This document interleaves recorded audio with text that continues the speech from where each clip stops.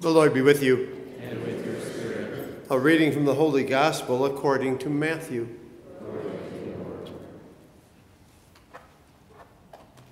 When Jesus saw the crowds, he went up the mountain, and after he had sat down, his disciples came to him. He began to teach them, saying, "Blessed are the poor in spirit, for theirs is the kingdom of heaven. Blessed are they who mourn, for they will be comforted.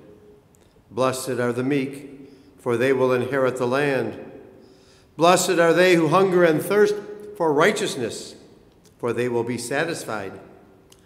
Blessed are the merciful, for they will be shown mercy. Blessed are the clean of heart, for they will see God. Blessed are the peacemakers, for they will be called children of God. Blessed are they who are persecuted for the sake of righteousness, for theirs is the kingdom of heaven. Blessed are you when they insult you and persecute you and utter every kind of evil against you falsely because of me. Rejoice and be glad, for your reward will be great in heaven." The Gospel of the Lord. Praise to you, Lord Jesus Christ.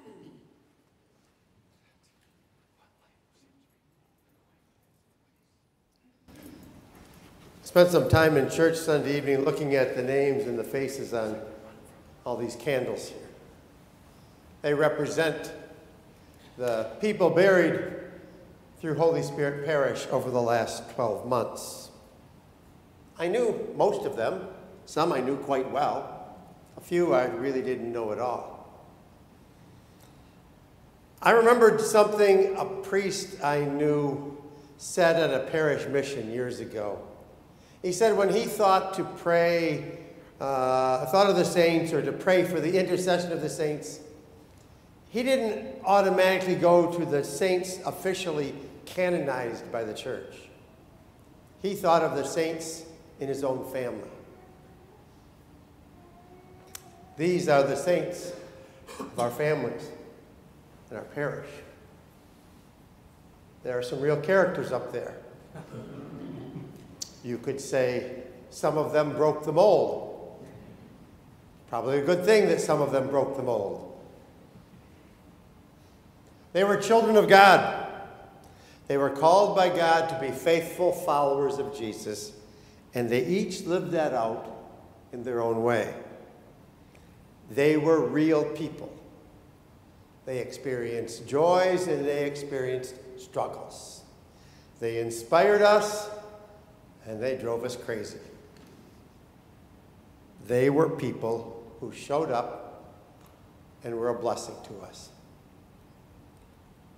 For the majority of these people here, maybe all of them, what they did isn't going to be known beyond this parish.